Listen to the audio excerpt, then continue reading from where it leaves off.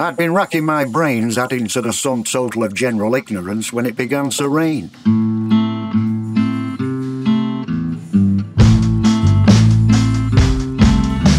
Sooner rather than later, one of those mini flash floods occurred, grinding the midtown traffic to an irritable standstill.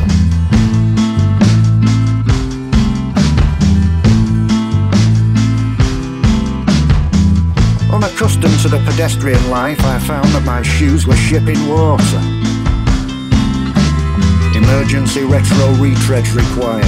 Second-hand stand-ins not to be sniffed at, though Oxfam Oxfords afford scant comfort and adequate soles are thin on the ground. You can have it all if you want to.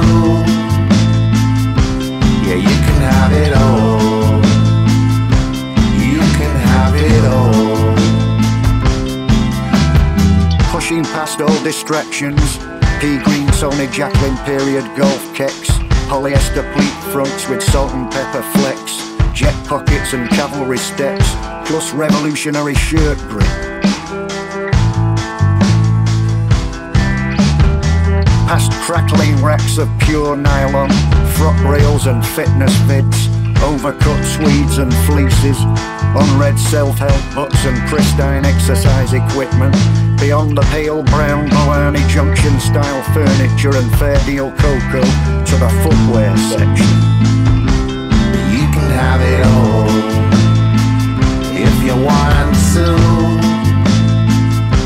Yeah, you can have it all.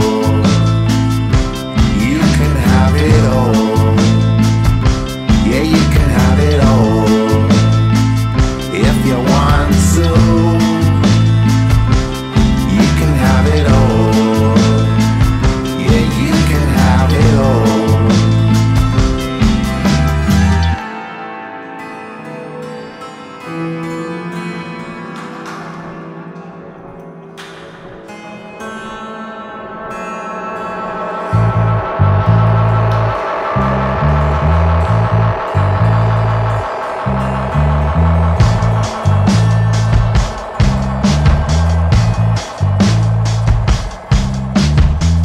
Sturdy classic in a narrow 7, pedestrian heaven for 9 and 11, all mine for $2.99.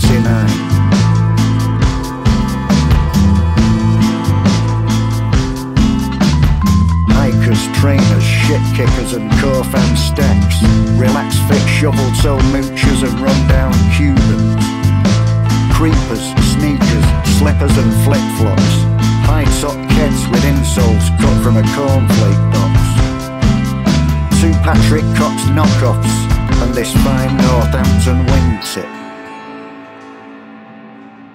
These used shoes that hold forensic clues in their alien creases, dead men's shoes ranged along the back wall like a phantom ID line.